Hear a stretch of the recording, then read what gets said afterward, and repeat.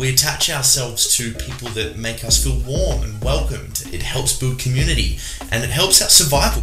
If you have untreated trauma that affects you on a DNA level, you can pass that on to your kids. So it's well worth getting your trauma sorted out. And I do my best to see that silver lining within every experience. The solution should be simple, but it's not, because we're talking about culture change, talking about changing behaviours, we're talking about challenging identities.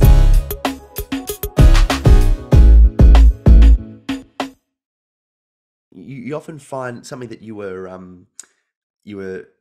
made mention of, this idea of like, you can't be that free, it can't be a week, but it can be something. And one of the things that I like this idea of like playing into or being curious about what the greener grass is, and then finding a healthy balance there. Because all mental dysfunction is basically just rigid thinking, being unable to let go of whatever this thing is, if it's sadness and tears or anger or some sort of intrusive thought.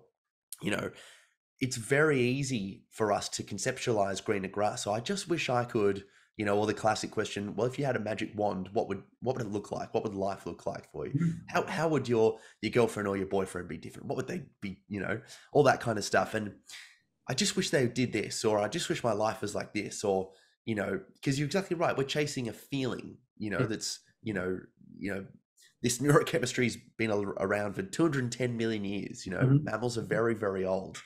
Cars and porn and food and shopping, that's all new stuff, but it's the same neurochemistry. But sometimes just thinking about the greener grass and then finding a healthy balance between your actual situation and what you want can be enough. Absolutely. And you talk about this greener grass, is the grass greener on the other side, or is the grass greener where you water it? Right. And how do you water it? Can you water the concept and that feeling of freedom by simply journaling about it? Right. By closing your eyes and meditating on it, by having an incredibly emotive, in-depth conversation with your partner about, planning a trip at some stage and just getting excited together for the concept. There are so many ways that you can elicit that dopamine response within your body. Like you said, we're creatures that have evolved over millennia, like multiple hundreds of millions of years.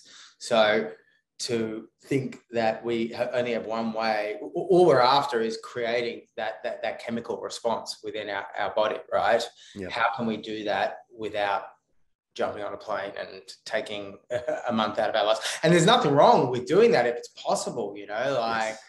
I think that's great, but let's be practical as well.